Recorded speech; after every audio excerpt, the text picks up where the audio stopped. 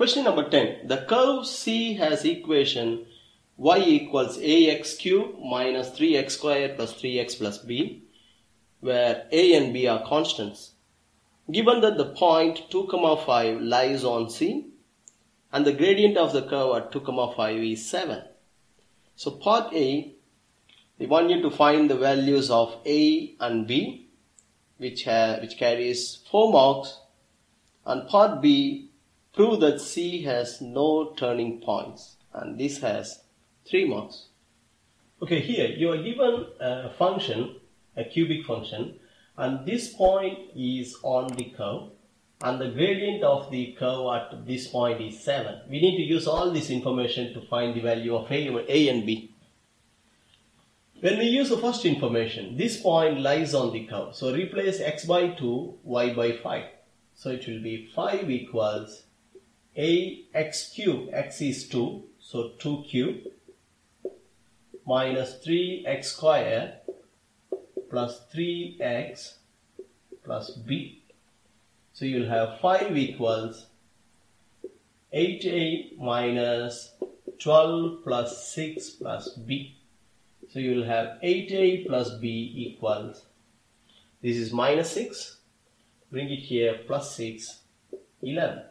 Take it as equation number 1. We are trying to form a simultaneous equation and solve it. The slope is 7. When you are given a function, it can be a cubic function or any function. The moment they say gradient of the function, you need to find the first derivative with respect to x. You need to differentiate this with respect to x. So when you differentiate, it will become a times x cube will become 3x squared minus 3 times x squared. Differentiate x squared becomes 2x.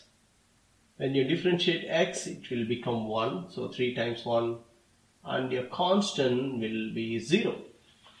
So our b is gone.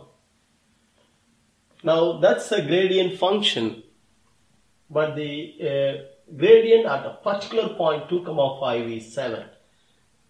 So if you find dy upon dx at the point 2, 5 is 7. This is what given. But we know dy upon dx, replace x by 2 there. So when you substitute x is equal to 2 here, it will be a into 3 times 2 square minus 3 times 2 2s are 4 plus 3, which is 7. Now you can find a easily. So 4 3s are 12, 12a minus 12 plus 3 is 7. So your 12a is minus 9, comes here plus 9, 16. A is 16 upon 12 or 4 upon 3. Now we got the value of a, which is 4 upon 3. Substitute a in here in equation 1. So it will become 8 times 4 upon 3 plus b is 11. 8 4s are 32. So b is 11 minus 32 upon 3, which is 33 minus 32, 1 by 3. So your a is 4 by 3 and b is 1 by 3. That's it. So I repeat this again. You are given an equation, a function, and the point lies on the function, lies on the curve. So replace x by 2 and y by 5, form my equation, and use the second information, that is the slope of this function at the point 2, 5 is 7. Slope means the first derivative of the function with respect to x. Find the first derivative. So your b will be 0 because it's constant. When you differentiate a constant, it will become 0. And equate it to 7, replace x by 2. So you got the value of a, substitute a back in here, you got b.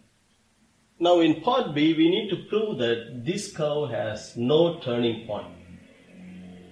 Let's say this curve has some turning points.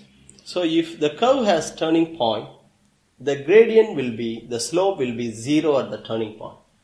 That means the first derivative of y with respect to x will be 3ax squared minus 6x, 2 times 3 is 6x, plus 3 times 1, 3, and b will be 0. This is the gradient function. If we equate this function, we substitute the value of a here. So it will be 3 times 4 by 3 x square minus 6x plus 3. So this gradient function, when we equate it to 0, it will be 4x square minus 6x plus 3 equals 0. The gradient function, we equate it to 0 to find the x coordinate of the turning point. That's the reason we equate this gradient function to 0. So what will happen if the function, if the given function has no turning point, then you won't be able to solve this quadratic equation. When you try to solve this, x equals minus b plus or minus square root of b square minus 4ac upon 2a. When you try to solve this, 6 plus or minus square root of 36 minus 4 4s are 16 times 3 is 30, 48. If I am not wrong, 12, 48. 36 minus 48 is a negative number, is minus 12. You cannot find square root of a negative number. That tells us that this quadratic equation has no solution. If the gradient function equal to 0 has no solution, that means the graph has no turning point. In other words, you can just find b square minus 4ac here. B square minus 4ac, only this thing. It will be less than 0. If it is less than 0, the function has no solution. So that's how we prove the given function has no turning point.